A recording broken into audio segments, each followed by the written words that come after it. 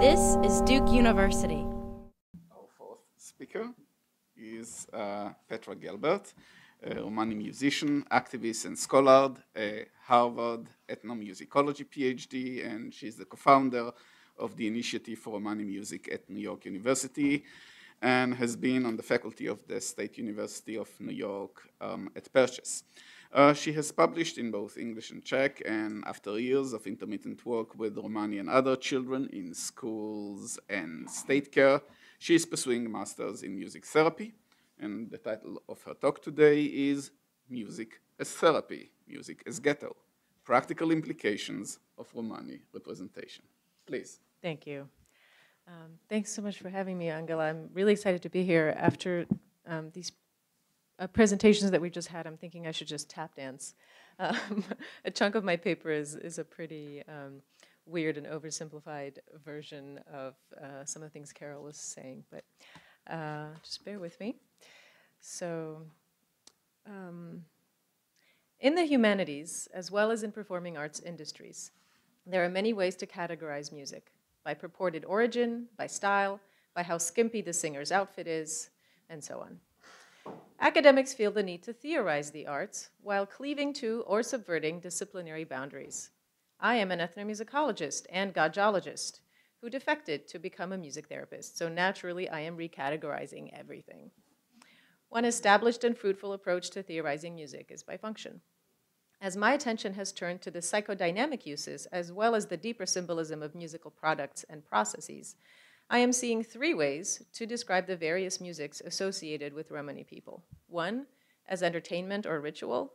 Two, as therapy for Romanis. And three, as therapy for non-Roma. This last function normally necessitates the deployment of powerful stereotypes that are largely divorced from Romani realities.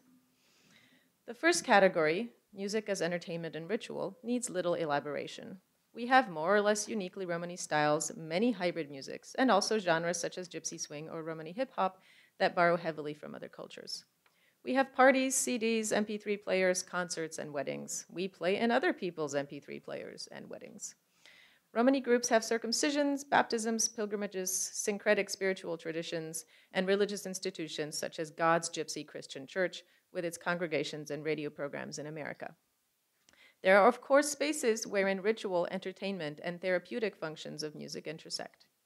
Besides those Romani communities in which songs are used for interpersonal communication and conflict resolution, one could argue, as countless authors have, that religious and other contexts for music can provide healing, management of intrapsychic or relational stress, and other biopsychosocial benefits. The categories of therapy that I am exploring are not necessarily tied to particular spaces or occasions. Their functions are instead contingent upon culturally encoded archetypes and interethnic dynamics. Therapy ameliorates something that is wrong or missing, and to achieve its goal, it draws on forces outside the individual. Western music therapy as a profession and research discipline is very specifically defined in accordance with clinical settings, and it requires one or more academic degrees, as I found out. In contrast, today I am using the term therapy in a loose sense, but one that is nevertheless related to the alleviation of symptoms such as feelings of deracination, low self-concept, ennui, or rage stemming from humiliation. So many things. For Romanis, music and dance facilitate physical and psychological well-being, much like in other cultures that place a high value on socially participatory performance. Within subaltern groups, however, in-group musics and interethnic artistic alliances take on added meanings, which are frequently theorized by musicologists in terms of resistance and solidarity. From the standpoint of therapy, one could speak of ego strength, which is a mental health concept closely related to resilience. Among Roma, Gitanos, and other cultures collectively known as gypsies, there is often a possessive investment in the uniqueness or superiority of in-group artistry and self-expression. And here I'm really just, talking about the same things that Carol Silverman and others have articulated.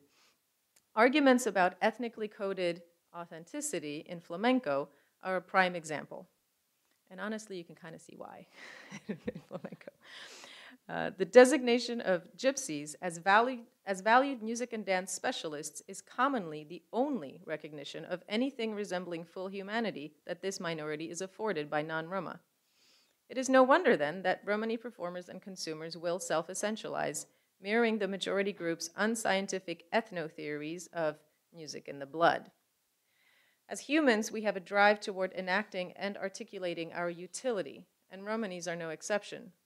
This drive is elucidated in developmental psychology with frameworks such as Erikson's generativity stage or Maslow's concept of self-actualization. As the demand for Romani craftsmanship and most niche services comes to an end, music and dance created by Romanis on the world stage remain virtually the sole vessels for a representation of our collective utility. I'm not saying it should be that way, just saying it kind of is. Celebrating Romani artistic contributions is thus crucial to many group members' development of an acceptable self-image, or the salvaging thereof, however double-edged the associated stereotypes may be. Historically, Romani professional musicians have enjoyed a higher socioeconomic status than their counterparts in other professions and/or the underclass. Other Romanis, too, benefit intrapersonally and interpersonally by associating with a proud artistic heritage that has at times crossed over to elite non-Romani circles. Hungarian Romani orchestras and Russian Romani choirs are two examples. And I did want to show you, I'm not sure how easily this is going to happen, so maybe I'll just wait with the examples to the end. I just have 3 little videos.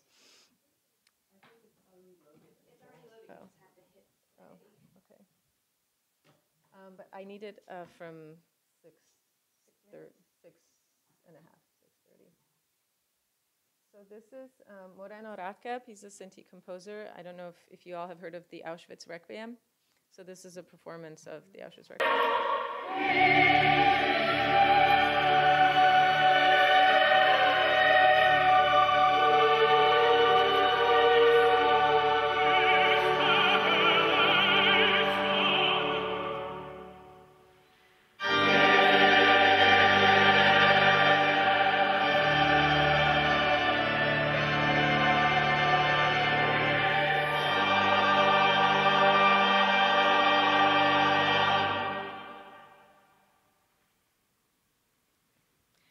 If the performing arts are a point of pride for Romani communities, they potentially constitute a psychological lifeline for individuals who are unable to draw on strength in numbers.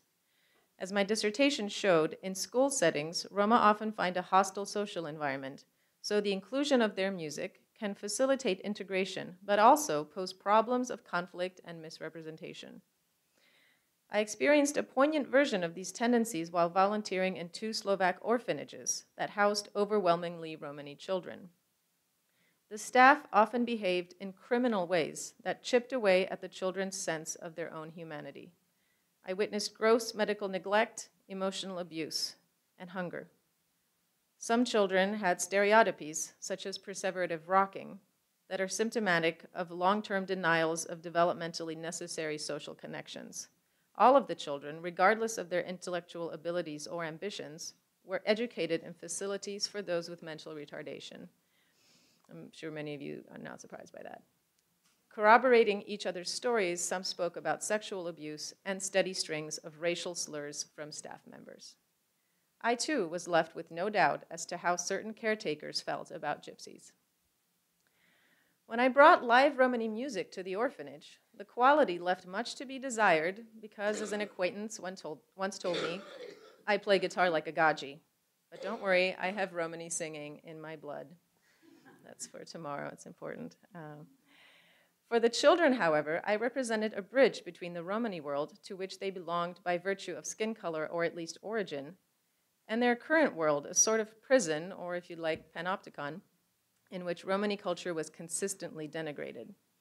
Although some of the staff looked absolutely dyspeptic as I worked with their charges, I was the responsible adult in those moments, and I was Romani, and I had the cachet of a successful life in America, and I said that this music and dance are worthy of study.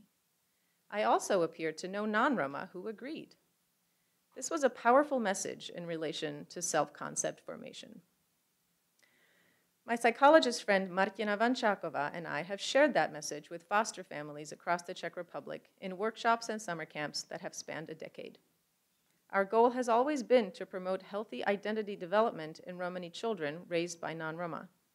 In order for this to occur, and for a family's identity as a whole to shift toward a culturally integrated state, the foster or adoptive parents must participate actively in Romani language singing and other family experiences, as well as in separate explorations of their own racial biases and their complex feelings surrounding birth families. And I use music in these discussions too. School-aged children almost invariably come to us with some level of identity-related trauma due to racially charged comments and actions on the part of peers and, not infrequently, educators or other professionals. Arts-based experiences can instill and mobilize a set of inner resources to counter this trauma. The therapeutic aspect of our work stems from the construction of an embodied narrative in which heritage and culturally specific coping mechanisms are encoded through music making, dance, and other modalities. We have drawn on Martina's published model of identity and attachment development for transracially fostered or adopted children, as well as on my research and experience in cross-cultural communication. One outcome of that research is that music and dance are never enough. In fact, a sole emphasis on the performing arts can be harmful in educational and therapeutic settings that involve either Roma or people whose understanding of Romanis we are trying to increase. I will outline some reasons for this in the following section as I suggest some further therapeutic uses of Romani music. Gypsy tribal belly dancing and hypersexualized or just plain ludicrous Halloween costumes are two examples of projections employed by individuals who are seeking escape, sexual self-expression, emotional release, or communion with forces outside of themselves, such as a vague spirituality, a sense of freedom, or the proverbial connection to the earth. From a psychoanalytical standpoint, imagined attributes of gypsies, American Indians, Hindus, and other groups function as transitional objects. We can think of cultural transitional objects or parts of collective transitional objects with reference to various authors. Taking a term from Sherry and Kozinets, individuals who engage in these projections act as cultural transvestites. In my view, consumers project their inner quests for meaning and for emotional integration onto exoticized others who happen to be more mythical than real. This is due to ignorance on the part of dominant agents, hence the New York Times, along with everyone and their cousin, defining gypsies as a nomadic ethnicity. Vandenpoort finds specific social knowledge in the projection of people's concerns about their own identity and civilization onto gypsies. In the case of Serbs, he observed that non-Roma are socialized at a young age to consider gypsy as a part of themselves to be repressed. I believe this applies elsewhere in Europe as well, and in large part this dynamic defines relations between Romani musicians and majority groups. By contrast, Americans are mainly unfamiliar with Romanis as an ethnic group, although gypsy stereotypes have made their way into the nation's psyche.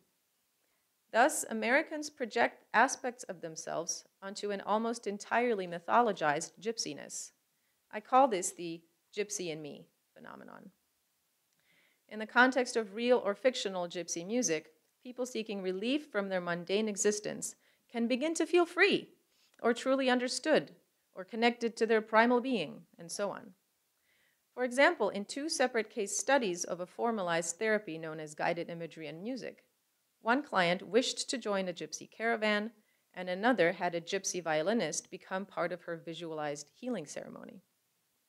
Meanwhile, as we know, actual Romanis continue to be constrained by perceptions of gypsies as problematic and strange. Their freedom may also be severely restricted by a subgroup's strict laws where this is applicable. For some families, this means enacting ritual purity codes, social norms, territorially informed identities, and so on. In endless irony. Not infrequently, music made by Romanis is characterized as wild, passionate, genetically hot-tempered, instinctual, or primitive. It is difficult to extricate the music from some of these indexed associations on a symbolic level. In North America and parts of Western Europe, Romani music and musicians are misunderstood as nomadic. In other places, the music is increasingly seen as belonging to the ghetto, an element that threatens all of society. Moreover, I'm not saying it does, I'm just saying that people think that, just to be clear. Okay. Moreover, cliched descriptions leave little room for actual analysis, i.e. for the technical and intellect-based aspects of Romani music, or for music that is emotionally measured rather than dripping with urgent self-expression. And here I just comparing two sisters who are both Romani musicians, and one is marketed as such and the other one isn't. And the one who is Ida Kelarova, who, in addition to her stage career, is for all intents and purposes an uncredentialed music therapist who treats non-Romani persons with a mix of established experiential techniques such as guided breathing and the richly harmonized group singing, as well as verbal processing of Romani songs.